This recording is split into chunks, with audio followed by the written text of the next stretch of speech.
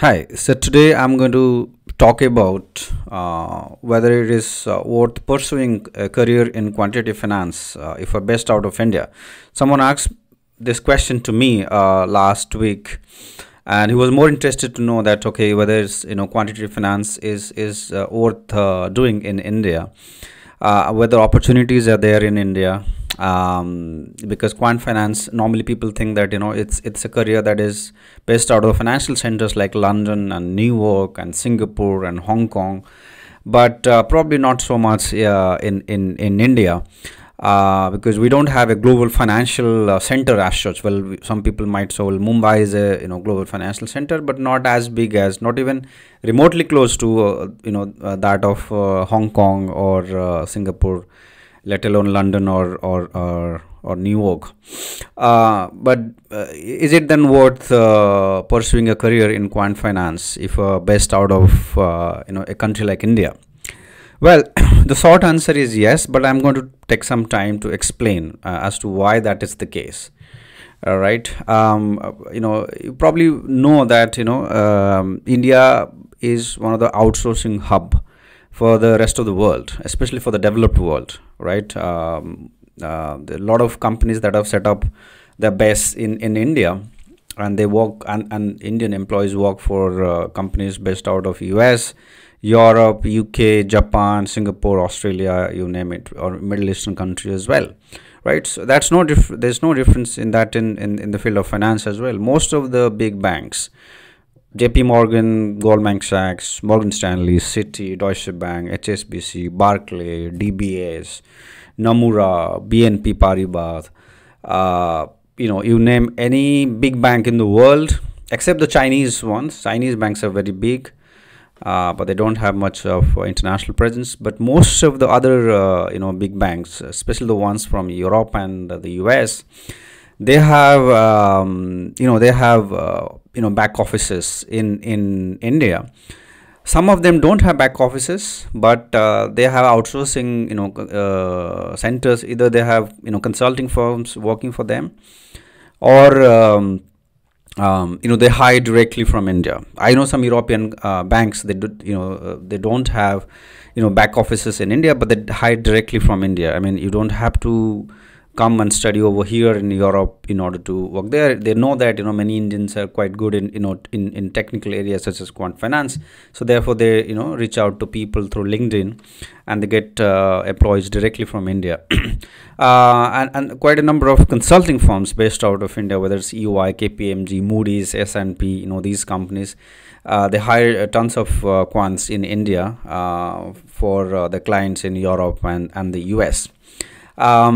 And it's not just with the quantitative work related to banking, but it's also with the insurance, right? Many big insurance companies, whether it's AIG and other insurance companies as well, they have offices here in India, not just to cater to Indian consumers, but to do the quantitative work, the technical work for the US and European locations, right? So there, the answer to the question is that yes, there a lot of there's quite a bit of demand of quants in India. And none of the universities in India actually they have degree programs in quant finance. There are some, but not many, right? So and you don't even have to have a degree in quant finance to work in quant finance, to be honest. It's just that you need to be aware of that, right? There's simply no awareness actually, right? But you can be from computer science background, from mathematics background, physics background, economics background, commerce, chartered accountancy background. You could still think of working in the field of quantitative finance. It's a very broad area. There's something for everyone, right? You may be a highly mathematical guy with PhD theoretical physics. Okay, you have work related to derivative pricing, validating pricing models for derivatives. So that's something you can pursue. If you're somewhat less quantitative, you have a accountancy background, you have a background in economics, you could pursue a career, let's say, in risk management, which is also quite quantitative in nature. Right. One other question that the guy who asked me this question, he asked me is that what about the trading firms and wealth management firms? Do they even outsource work to India? Well, the answer is yes, not to the extent the banks do, but there are many trading firms, many asset management firms which are also based out of India. BlackRock has offices in India. DSO has offices in India. Many trading firms such as Two Sigma and all, they even hire in India, right? I don't know for what kind of work. Probably not for quant trading, but maybe for just system management. But nevertheless, these are quant jobs, right? High paying quant jobs, right? So yes, and it's growing actually, right? I've met people in Amsterdam, but also in London, who gained some experience in India in quant trading, and then later on they were hired by European trading firms. I recently met a guy. I don't remember the name of the company he's working with, but I recently met someone in Amsterdam, an Indian guy. I think he's working for Olam International, if I remember correctly. But he started his career back in India. Worked for a very small boutique trading firms there as quant trader, and later on he moved to Amsterdam. So that's the thing, and that section of the quant jobs is always very very small, to be honest. It's very niche area. So if you want to be a quant trader, just a quant trader, right, it's highly competitive, no doubt about it. It's very lucrative as well, and the number of jobs is much smaller compared to that in big banks, insurance companies, or fintechs, or consulting firms. But that is also growing in my view, because many of these private funds, they're trying to hire more quantity people also, even though their core strategy may not be quantitative in nature, but they're still hiring quants for the lot of the work. Even the Indian mutual funds nowadays even hire quants. So that part of work is also increasing in India, and many other trading firms based out of Europe and US, Canada, they're also outsourcing their work to India. Okay, they are having base in India, right? So to answer the question, right, going back to this question we started with, that whether it's worth pursuing a career in quant finance in India, given that India doesn't have a big financial center, the answer is yes. Why not? I mean, it's a relative terms. Like, what else you will do, right? India is not a developed country, right? You cannot have a, it's a very competitive world, right?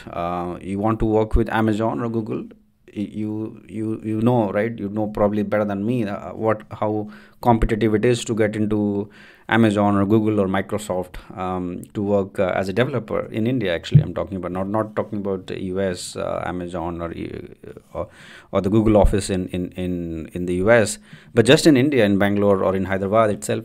It's highly competitive, right? So you have to weigh in your options, right? You have to see where you will fit the best, right? If you're not able to make into in the Googles or the likes of Google or Microsoft or that sort of company here in India, you could also make a career as a quant in, let's say, in Morgan Stanley or in JPMC. It may not be as lucrative as, let's say, working as a developer in Amazon, but I mean, if you do well, it could be as lucrative, or probably even more lucrative. But on average, that's very similar to a tech profile in any other tech firms, and job stability is better. So yes, it is worth pursuing a career in quant finance. It's obviously a smaller world compared to that in the tech world, but you could always move back to tech, because in quant finance also you do a lot of technical work, right? And many of the quant finance jobs require you to write code, do mathematics, develop algorithms, validate algorithms, build models. So if you want to move to other fields later on, that is always possible, but not the other way around, right? If you work as a developer for 10 years and you want to come to quant finance, that will probably more difficult. I mean, not impossible, but certainly more difficult, right? But is it a saturating market, right? Is it growing? Is it saturating? Well, if you have interest in finance and you're good in mathematics and coding, right, you have interdisciplinary skills, right? So you could work in various forms. So if you're good with numbers and you have interest in finance, you'll always find some work, right? Finance is heavily mathematical, right, and numerical, right. There is no area of finance which is not numerical. Some people say, oh, there is, the people who do equity research, value research, they don't use any numbers. They use hell lot of quantitative work also nowadays. If you don't know, then watch some of these videos made by Aswad Damodaran on his YouTube channel, where he's talking about the stories about valuations, everything, but he does use a lot of numbers, and he does use quantitative techniques as well. May not be as sophisticated as you would use, let's say, in other quantitative research areas, but certainly some quantitative modeling technique as well. So where you work, right, in the field of finance, you will eventually use some numerical modeling or mathematical modeling, right. So that's one thing I would like to share with you. The thing is that with any career, right, there are obviously challenges, right. Quant finance is no different. You pursue any technical career, right, you may saturate at some point, right. You have learned everything. What do you do next, right? But in the field of finance, it's such a vast area, right? It's not just the mathematical technique, right? After a point, right? Initial days, obviously your technical skills will matter a lot, but after a while, right, what will matter is your knowledge of the business, right? Let's say you have worked with the wholesale banking side of things, right? You have worked as a quant in wholesale banking, right? You could move to retail banking and spend, maybe another 10 years in retail banking, right? So there's so many products in the field of finance that one life is not sufficient in order to be really good in those areas. You have worked in the banking side of, or the lending side of quantitative area. You could move to the trading side also, right? You could move from credit side to the market side. That could also be a change, right? Unlike in many other career, right, especially in tech, right, it's not that easy that you are being a Python developer and then you move to become a developer in totally different area. That's not always easy. Having said that, it also has the quant finance world has also shortcomings. For example, it's one area that is heavily concentrated in the field of finance, right? If you say, I have skills in quant finance, probably that will matter less in other fields, right?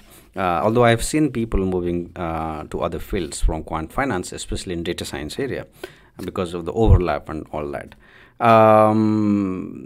Yeah, and the one last thing I would like to mention is that if you have experience working in India for global companies, you could always move to other countries. For example, moving to Middle East, to work for some of these Middle Eastern banks. They pay quite good money.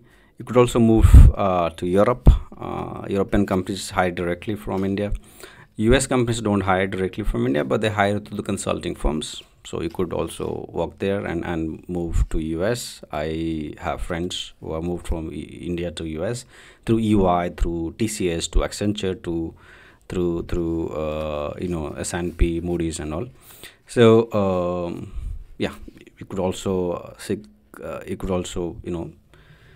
think about that aspect while choosing quant finance as a career. But I think more than anything, what is important for you to ask yourself is to know whether you have genuine interest or not. If you don't have any interest, I think there's no point doing this. But if you have interest, I think there is no reason to think that there are not opportunities. There are certainly opportunities out there in India. It is one area where the awareness is much less now, at least for now. Not many people know about the career options in this field, but there are ample opportunities if you have interest, right? If you don't have interest, then don't come into this field for wrong reasons, right? It's not just the money that should attract you. You can also make money in other careers also, right? That's something I wanted to share with you. If you have further questions, more questions on this topic, please let me know in the comment section. You can always also write to me or WhatsApp me. Thanks. See you next time.